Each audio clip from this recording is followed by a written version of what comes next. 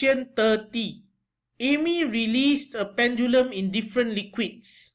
The pendulum stopped swinging after some time due to the friction between the pendulum and the liquids.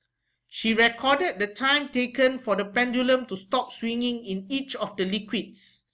So this is the setup here. The pendulum will swing in the liquid and then it will stop after a while due to friction.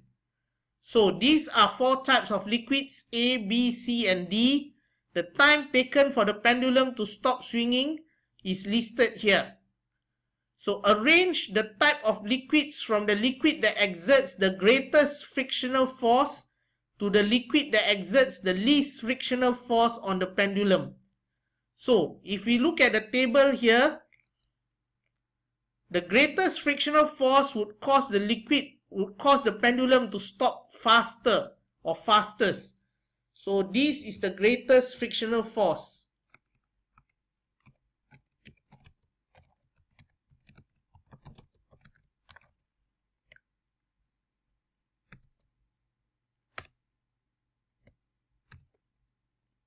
So here we have the greatest frictional force which causes the pendulum to stop the fastest.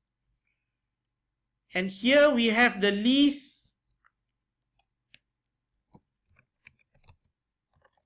frictional force, because it causes the pendulum to stop the slowest. So when we arrange the greatest to the least frictional force, we will choose A first, followed by C. Okay, A followed by C, and then followed by B and D. So looking at A first, we can already eliminate options 3 and option 4. A followed by C, we can eliminate option 2. So answer is 1.